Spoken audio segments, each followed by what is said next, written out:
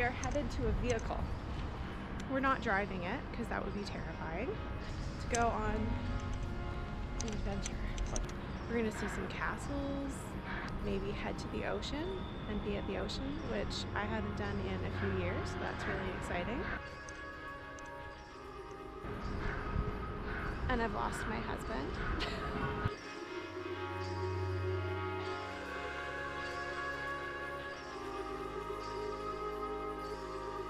So I've never driven in the UK, and I haven't driven on the wrong side of the road in a long time, so this will be fun. I guess we should figure out where we're going. Yeah. So can you guide us to Bodiam Castle? Did I not tell you? No. No, you said you were going to. You said you had a surprise. Yeah. Oh yeah, I did, yeah. Don't look. Oh, spoilers. So left side of the road.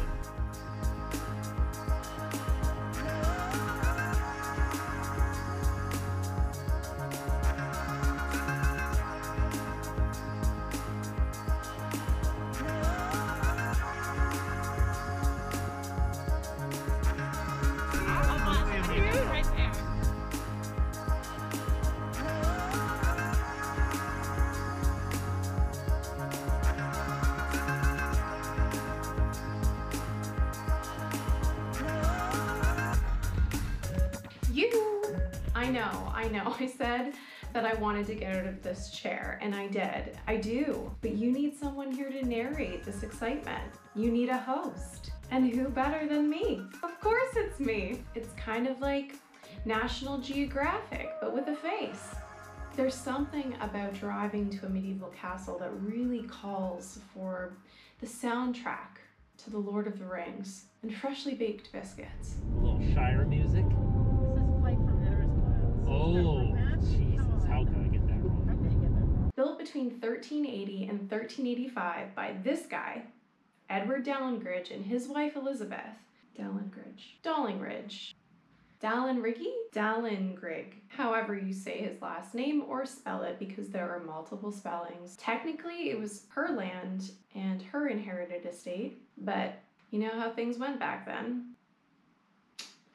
When you think about it, Bodiam Castle is really just like a serious 14th century flex. Hey, yo, that over there? I made a castle. Yeah, you like my crenellations? I made that. Did you know I made a castle? Mine. That's my castle. We get it, bro. You were a scary dude. You killed people in a war. You were knighted. You convinced King Richard II to let you build a castle with crenellations. Who knows what crenellations is? In the event that there's a French invasion in the area, which never happened. Crenellations is my new favorite word. The unofficial official definition of crenellations by Michelle is the squared off castle-y bits on the roofline, also known as battlements, and you can like shoot things through them in the event that your enemy is coming to attack you. Pew, pew, pew. Ah. You know? Oh, we got light. Crenellations makes you sound really knowledgeable. Now you know. Bodiam really raised the bar for all future castle excursions. I'm really not sure that we should have started with this one, but we did. It was glorious. Does it get much better than this?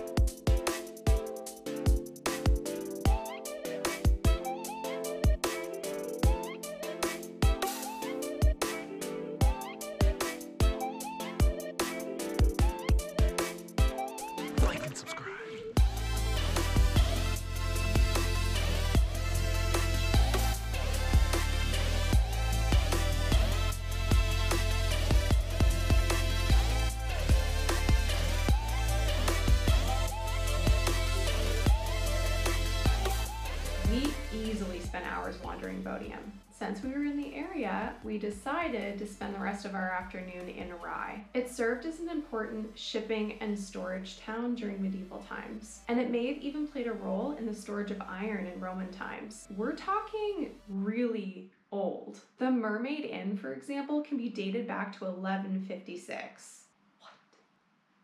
Okay, so this is where I leave you to enjoy this beautiful roll of footage of our ramble through the streets of Rye. We ended our day at Camber Sands Beach. It was really chilly, obnoxiously windy. I really don't like wind.